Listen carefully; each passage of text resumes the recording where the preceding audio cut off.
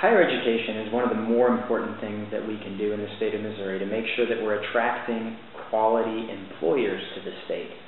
While Kansas continues to cut their budget by offering tax incentives and literally going broke to try to attract businesses, Missouri can get a leg up by providing far better and more educated individuals for their workforce.